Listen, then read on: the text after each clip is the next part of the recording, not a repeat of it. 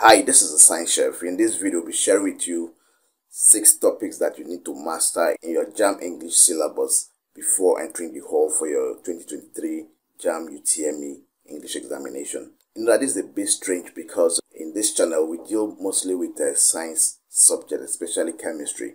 But these tips were given to me by a friend of mine who is an English tutor, Mr. Lighton, because of the passion he has for his students, right? And he said I should please share this with you guys so that there's 1 or 2 people can learn something before going into the hall. I know it's a bit late because some people are starting their exams tomorrow, but it is better late than never. All right, let's start.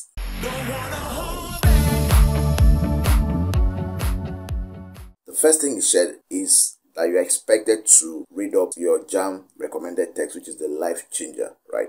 I should tell you to read up the life changer because about 10 to 20 questions always come out from this text, right? Remember, English is 60 questions, and if 10 to 20 questions come out from a particular area, that's to tell you how important that area is or that aspect is in that examination, right? If you are yet to read it up, please do that. Use today or use the next few hours to read up that text. It's a very small text. You can finish under 2 or 3 hours if you are really serious about it.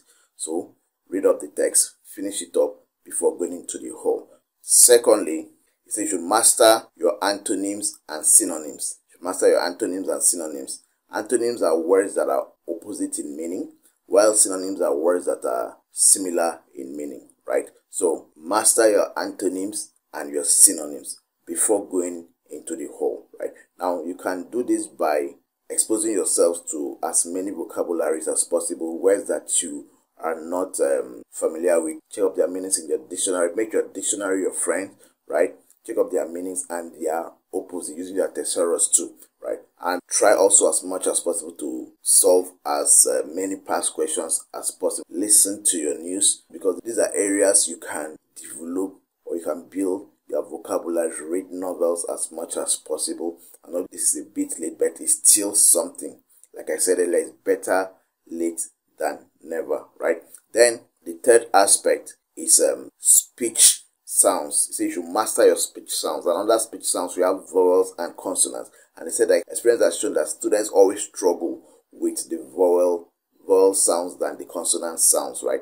So master your vowel sounds before you enter the hall for your UTME examination, right? And also your consonant sounds, your vowel A, E, you know, all those things, and your G, right? All those funny consonant sounds you do in English. You understand what I mean? Yes. So master those sounds, especially those ones that tend to be confusing, like your J and your G, like George, where G sounds like J, right? So yeah, areas like that, master such, like champagne and your chair, CH in champagne is pronounced as sh, and in the other case pronounced as ch. So master such areas too under your speech and your sounds, right? And of course, those vowel sounds like A, that can be quite confusing, right? Yeah, we know that can be quite confusing, but master it too.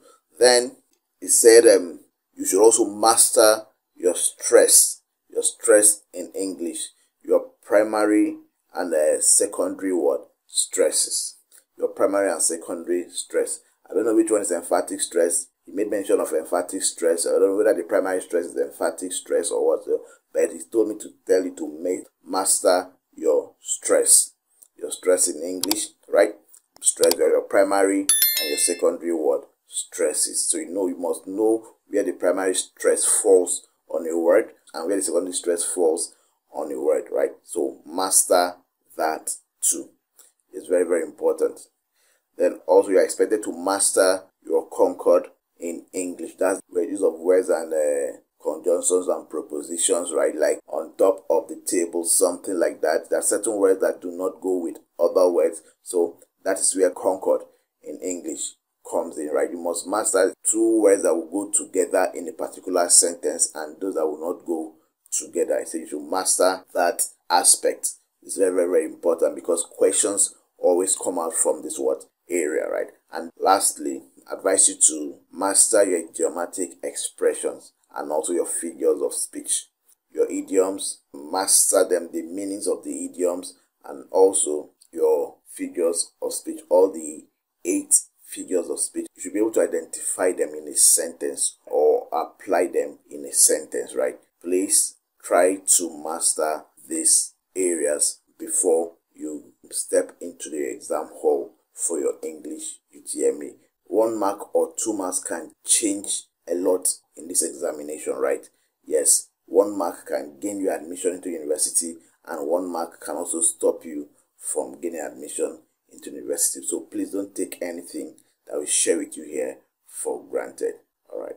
So that brings us to the end of this session. If you're able to learn anything with regards to your UTME examination, give us a like, drop a comment in the comment section, subscribe to this channel if this is your first time here, and turn on your notification bell to always stay updated to our new uploads.